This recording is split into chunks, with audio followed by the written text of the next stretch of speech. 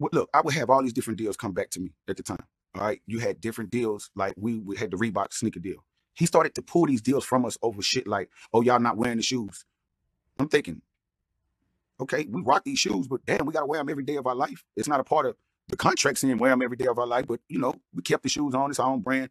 But he felt personally, if we ain't wearing the shoes, let me take this $250,000 that y'all getting from this every, whatever the case. So he started doing shit like that. You understand? And I would bring back every opportunity that come my way. Of course, I got to bring it to the CEO, which is him. Like, yo, Phil, what about this? What about that?